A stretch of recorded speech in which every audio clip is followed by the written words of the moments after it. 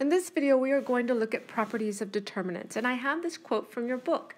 The secret of determinants lies in how they change when row operations are performed. So this here is the overview slide, which we'll spend about 5 minutes just to look at, and then we'll go through each topic in more detail with more examples. The first thing we have is this theorem, which talks about how row operations impact determinants. So if A is a square matrix, then a multiple of one row of A is added to another row to produce a matrix B. Then the determinant of B is equal to the determinant of A. If two rows of A are interchanged to produce matrix B, then the determinant of B is equal to the negative determinant of A. And last, if one row of A is multiplied by K to produce a matrix B, then determinant of B is equal to K times the determinant of A. So we can use a strategy to reduce a matrix to echelon form and then use the fact that the determinant of a triangular matrix is the product of its diagonal entries. So this is a theorem from our last video that we will make good use of. Next, we have the theorem that A is invertible if the determinant of A is not 0. We saw this theorem for 2x2 matrices in our last video, but now we have generalized it to any square matrix. So a square matrix A is invertible if and only if determinant of A is not 0. And this theorem also adds the statement determinant of A is not 0 to the invertible matrix theorem. Then we have this next theorem that the determinant of A is equal to the determinant of A transpose. So if A is an n by n matrix, the determinant of A transpose is equal to determinant of A, which means now we can substitute the word column for the word row in this theorem here, determinants and row operations. Now we can talk about determinants and column operations. We will also talk about the multiplicative property. So if A and B are n by n matrices, then the determinant of A times B equals the determinant of A times the determinant of B. And there is a warning. In general, the determinant of A plus B does not equal determinant of A plus determinant of B. But we do have this linearity property of a determinant function. It's a special case, which also is very useful, but we are not going to cover it as it's really not studied usually in more advanced courses. But I do have the statement here for your reference. And that concludes our overview, so we'll go back through each topic with examples. Our first theorem is about how row operations affect determinants. So this is for a square matrix. So if we have a multiple of one row of A and we add it to another row to produce a matrix B, then the determinant is unchanged. If we interchange two rows of matrix A to produce B, then the determinant changes just by a negative sign. And now if we multiply a matrix by a scalar K, then to produce a matrix B, then the determinant of B is equal to that scalar K times the determinant of A.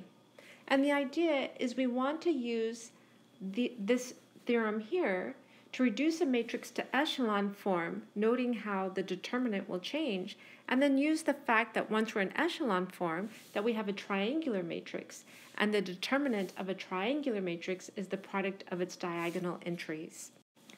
The example we will use is compute the determinant of A, where A is the matrix with column vectors 1, negative 2, negative 1, negative 4, 8, 7, and 2, negative 9, 0. Here I've written my matrix A with the determinant signs, and now I'm going to use these row operations. So, and again, the goal is to produce an echelon form matrix. So this is very similar to what we've been doing in all the other chapters. So I'm going to start by adding, I'm going to replace row 2 with row 2 plus 2R1. So when I multiply this by 2 and add them, here I'll get a 0. Oh, I'll also get a 0 here, and here I'll have 2 times 2, which is 4, minus 9 gives me a minus 5. On the bottom, I'm going to replace row 3 with row 3 plus row 1. So here I add these together, I get 0, add these, I get 3, and 2 and 0 gives me 2. And now I'm going to interchange row 2 and 3, just to say I did. So here I have my first row, 1, negative 4, 2. My second row is now going to be 0, 3, 2, and my last row will be 0, 0, negative 5. Since I interchange rows, I do need then to add this negative sign in front of my determinant. Now I have my triangular matrix. So I have my -1, and then the determinant of this is going to be just the diagonals multiplied together. So 1 times 3 times -5. So my final answer will be the determinant is equal to 15. Our next example is to compute the determinant of A, where A is the matrix with column vectors 2, 3, -3, 1, -8, -9, 0, -4, 6, 5, 1, 0, and 8, 10, -2, 6. So here I've copied my matrix A and I put the determinant signs around it. And the first thing I did is I divided the top row by the constant 2. So here my 2, -8, 6, 8 becomes 1, -4, 3, 4. But when I do this, I've used this rule, number 3 here. So I need to multiply my entire determinant by 2. So here I have 2 times my new determinant. Now I'm going to do some row operations. First, I'm going to replace R2 by R2 minus 3 times R1. So first I wrote R1, and now R2 is going to be replaced by R2 times 3 times R1. So -3 times 1 is -3 plus 3 is 0. -3 times -4 is 12 plus -9 is 3. -3 times 3 is 9 plus 5 is -4. And -3 times 4 is -12 plus 10 is -2. I'm also going to replace row 3 by row 3 plus 3 R1. So positive 3 times R1 is 3 plus -3 is 0. Positive 3, that would be times -4 is -12, plus 0 is -12. Positive 3 times 3 is 9, plus 1 is 10. And positive 3 times 4 is 12, minus 2 is 10. And then finally, row 4 is going to be replaced by row 4 minus R1. So here I have my 0, I have my 0, this would stay minus 3, and this is going to be 2. The next thing, and all of these rows where we add different multiples of one row to another, it doesn't change our determinant. So nothing, there's no negative signs, it just stays the same in front. So now the next step we're going to do is replace this third row with the third row plus 4R2, and this is the matrix I get. So I have in my third row now 0, 0, minus 6, 2. All the other rows stay the same. But now, for my next row operation, I'm going to replace row 4 with minus 1/2 R3. So that leaves us on the final last row, my fourth row, will be 0, 0, 0, 1. And now I can just multiply my diagonal because now I have my triangular form. So I have 2 times 1 times 3 times -6 times 1. So my determinant is equal to -36. The next theorem we want to consider is A is invertible if the determinant of A is not 0. So again, we had seen the 2x2 version of this theorem in the previous video, but now we're generalizing it for an n by n. A square matrix A is invertible if and only if the determinant of A is not equal to 0. And also just a note that this theorem adds this statement, determinant of A is not equal to 0, to the invertible matrix theorem. I've cleared out most of our overview, but I did keep how determinants and row operations are related, as well as our last theorem, A is invertible if and only if determinant of A is not 0. So we'll do this example. Compute the determinant of A, where A is the matrix with column vectors 3, 0, -6, -5, -1, 5, 7, -8, 2, -3, -7, 0, and -5, -6, 4, 9. I've written my matrix here. Now I want to start computing the determinant. So I start with some row operations. I replace row 3 with 2 times R1. So for row 3, I get 0, 5, -3, -6. And I notice row 2 and 3 are the same, which means then I can replace R3 with R3 minus R2, so that R3 now becomes a row 0, 0, 0, 0. And now from our last video, we did these cofactor expansions, so we can expand the determinant now along the third row, and that will give us 0 since the third row is just full of zeros. So our determinant now is equal to 0. Our next example is determine the determinant of A, where A is the matrix with column vectors 0, 2, 0, negative 2, 1, 5, 3, negative 5, 2, negative 7, 6, 4, negative 1, 3, 2, negative 2. Here I have my matrix A with the determinant symbols around it. I'm going to replace the fourth row with row 4 plus row 2, which will give us for the fourth row 0, 0, negative 3, 1. And now I'll do a cofactor expansion using column 1 because there's so many zeros here. It's tempting just to do that. So this one would give, just remembering my negatives signs, here this would be positive. This next one here, when we expand with this next term, it alternates to become a negative. So now we have negative 2, and our cofactor expansion then, we use the matrix where we eliminate the row and column that this 2 is in. So we're going to have the matrix 1, 2, negative 1, 3, 6, 2, and then 0, negative 3, 1. So I'm doing a little bit of cofactor expansions, I'm doing a little bit of row reduction. So this is our new matrix or determinant that we're trying to determine. Now I'm going to replace row 2 with row 2 minus 3, row 1. So row 2 becomes 0, 0, 5. And then next, I'm going to swap row 2 and row 3 so that I have echelon form. But when I do that, again, according to the theorem up here, 2 rows of A are interchanged, then I need to introduce an additional negative sign in front of my determinant. Well, that will make my negative 2 positive.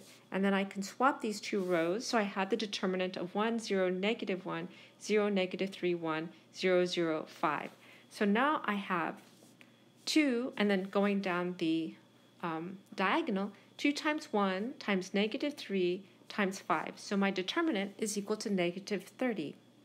Our next theorem is the multiplicative property. So if A and B are n by n matrices, then the determinant of A times B is equal to the determinant of A times the determinant of B. And we do have this warning. In general, the determinant of A plus B does not equal determinant of A plus determinant of B. We only have this multiplicative property. And for our example, we want to verify this theorem, the multiplicative property, for A and B. So A is equal to 6, 3, 1, 2, and B is equal to 4, 1, 3, 2. These are nice, easy 2 by 2 matrices. So the determinant of 6, 3, 1, 2 is 6 times 2 minus 1 times 3, which is equal to 9. The determinant of 4, 1, 3, 2 is 4 times 2 minus 3 times 1, which is equal to 5. So the determinant of A times the determinant of B is equal to 9 times 5, which is 45. Now I can multiply A times B. So I have my 6, 3, 1, 2 times 1, 4, 3, 2. So multiplying row times column, I have 6 times 4 plus 1 times 1. Now the row times the next column, 6 times 3 plus 1 times 2. Now the bottom row times the first column, 3 times 4 plus 2 times 1. And then the bottom row times the second column, 3 times 3 plus 2 times 2. So I get the vector 25, 14, 20, 13. I'm sorry, the matrix 25, 14, 20, 13. Now when I take the determinant, I cross multiply and I get 25 times 13 minus 20 times 14, which is also equal to 45. So I have verified this multiplicative property of determinants. So it's important to know that in general, determinant of A plus B does not equal determinant of A plus determinant of B. So in other words, the determinant function is not a linear function, but there is this linearity property of a determinant function, which is kind of the special case, and I have it here for your reference, but we are not going to cover it, and in general, it's very useful, but it's generally studied in more advanced courses, but I have this slide here just so you're aware that there is some information in your book about this. Now we've covered all the material in this video, so I do have 3 more questions, but since we have covered the material, I'm going to suggest after I do the problem statement for each of the next 3 questions that you pause the video and give them a try yourself before you look at the solutions.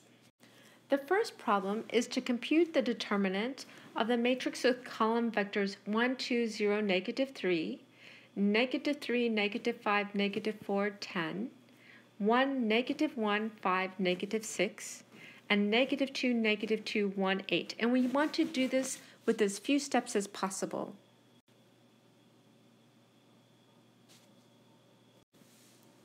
Here I have my original matrix, and I start by replacing row 2 with row 2 minus 2, row 1. So our second row becomes 0, 1, negative 3, 2. And then I replace row 3 with row 3 plus 3, row 1. So the third row becomes 0, negative 4, 5, 1. So you see that I have a lot of zeros here, so that's a good thing. But I did do one more replacement. I replaced row 4 with row 4 minus row 2. So row 4 becomes 0, 0, 0, 0, which is even better because now if we do a cofactor expansion along the bottom row, we will see that the determinant is equal to 0. The next problem is to use a determinant to decide if vector 1, vector 2, vector 3 are linearly independent, where v1 is equal to 5, negative 7, 9, v2 is equal to negative 3, 3, negative 5, and v3 is equal to 2, negative 7, 5. To outline our strategy, we are going to use this theorem here from this video, as well as the invertible matrix theorem from the previous video.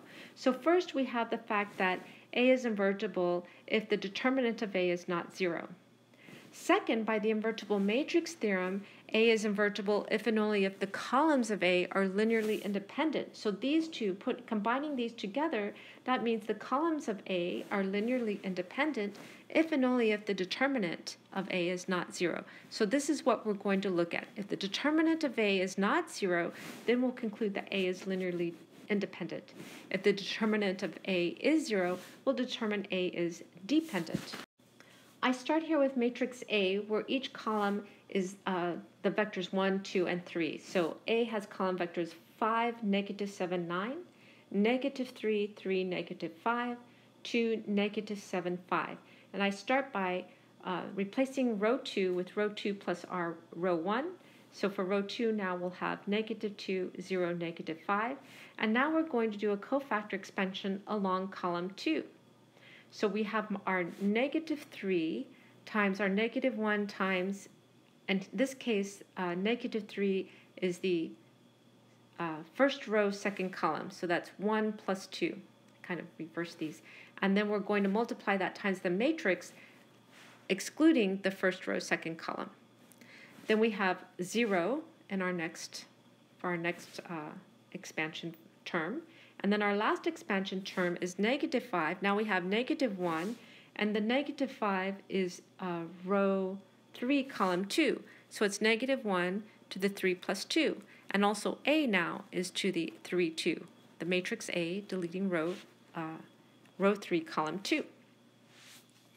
So here we have negative 3 times negative 1, which is 3, and then times A1, 2. So A1, 2, first row, second column, we're deleting these, the second column, first row, and we're left with the matrix 2, negative 5, 9, 5. Then we have plus 0.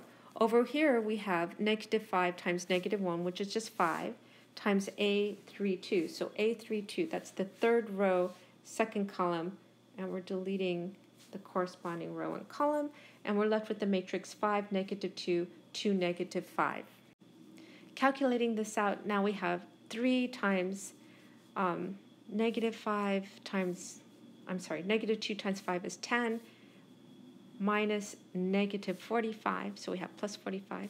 Then we have 5, then 5 times negative 5 is 25, minus negative 2 times 2 is 4, so we get a positive 4, and finally we get that's equal to 0. So since this is 0, that must mean A is dependent, linearly dependent. The columns are linearly dependent. Our last problem is let A be an n by n matrix such that A squared is equal to the identity matrix. We want to show that the determinant of A is equal to plus or minus 1. And we're going to use our multiplicative property. So if A and B are n by n matrices, then determinant of AB is equal to determinant of A times determinant of B, which means the determinant of A squared then is equal to determinant of A times determinant of A. Now we are given that A squared is equal to I, so the determinant of A squared is the determinant of I, which is equal to 1. And we know the determinant of I is equal to 1 because we just multiply the entries along the diagonal. It's upper triangular. So now we have determinant of A squared is also equal to, by our multiplicative property, determinant of A times the determinant of A, which implies that now setting, what are these two things equal, these two lines equal, because this is equal to this, that must mean that our determinant of I, which is equal to 1, is equal to determinant of A times determinant of A. So we have determinant of A times determinant of A is equal to 1. So here we have determinant of A, the whole thing is now squared, which means if we take the square root of both sides, we get determinant of A is equal to plus or minus 1. Reviewing what we have gone through in this video, we looked at properties of determinant. First, we had this theorem that talked about how row operations affect determinants. So if we add a multiple of one row of A to another row of A to produce a matrix B, then the determinant remains unchanged. If two rows of A are interchanged to produce a matrix B, then the determinant is the same with the exception of a negative sign and a multiplication by a negative sign. Now, if one row of A is multiplied by a constant k to produce the matrix B, then the determinant of B is equal to the constant k times the determinant of A. And we use these strategies to try to produce a matrix in echelon form and use the fact that the determinant of a triangular matrix is the product of its diagonal entries. Next, we have this theorem that said A is invertible if and only if the determinant of A is not equal to 0. And this theorem, we had the 2x2 case in a different video, but here we have the generalization now. So if the determinant of A is not 0, then A is invertible. This also means that to the invertible matrix theorem, we can add the statement determinant of A is not 0. Next, we have this theorem determinant of A is equal to determinant of A transpose. And what this does is it allows us to substitute in this theorem here about determinants and row operations. Everywhere you see row, you can substitute the word column, and it's still a valid theorem. Last, we did this multiplicative property. So the determinant of the product of two matrices is equal to the product of the two determinants. And we do also have this warning. In general, determinant of the sum of two matrices is not equal to the sum of the two determinants. And this is one of the examples we had done in this video. So that's it for this video. Thank you for watching.